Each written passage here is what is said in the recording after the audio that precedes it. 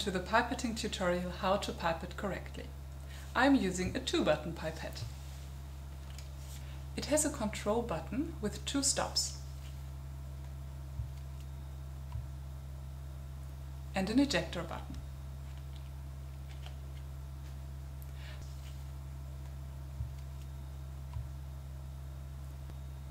Pipetting starts when you attach the tip. Apply light pressure to insert the pipette into the tip. There is no need for force or moving from side to side. This would only strain your arm and damage the pipette.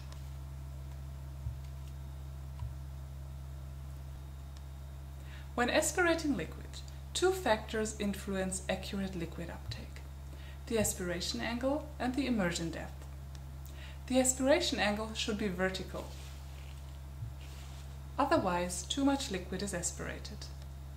The immersion depth, meaning the depth of the pipette tip inside the liquid, should be as large as necessary but as small as possible. If the tip is immersed too deeply, additional liquid can be easily aspirated due to the capillary effect. Press the control button down to the first stop and immerse the tip into the liquid. Once the aspiration angle and immersion depth have been checked, slowly release the control button. Press the control button down to the first stop again and aspirate once more. Repeat this 2 to 3 times to saturate the air in the tip. When dispensing liquid, the angle of the pipette should be between 20 and 45 degrees, whilst the tip should stay in contact with the vessel wall. This guarantees optimal flow out of the liquid into the target vessel. Press the control button down to the first stop. Then perform the blowout by pressing further down to the second stop.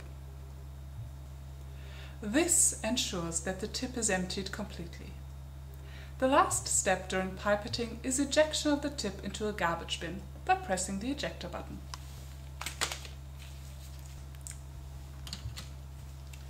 Achieve accurate and reliable pipetting results with soft tip attachment, vertical aspiration, a low immersion depth, and a 20 to 45 degree dispensing angle directly in contact with the vessel wall.